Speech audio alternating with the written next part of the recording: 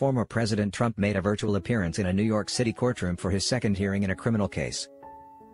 The hearing was related to the 34 felony count indictment issued by the Manhattan District Attorney, which accuses Trump of falsifying his company's business records.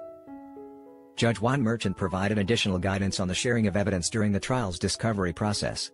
Trump pleaded not guilty to the charges.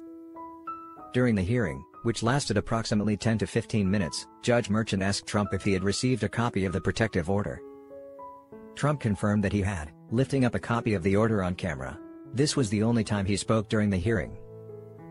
Trump's attorney, Todd Blitz, sitting with him at Mar-a-Lago, opposed the issuance of the order, expressing concerns about potential First Amendment implications due to Trump's presidential campaign.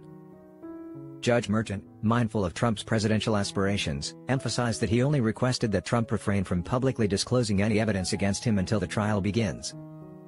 The judge clarified that this was not a gag order, allowing Trump to discuss the case itself while restricting the discussion of specific case materials.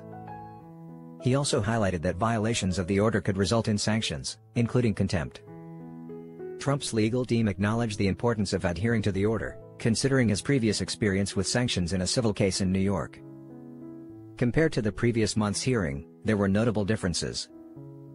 Trump was not physically present, unlike before when extensive security measures were in place, including the presence of court officers and Secret Service agents.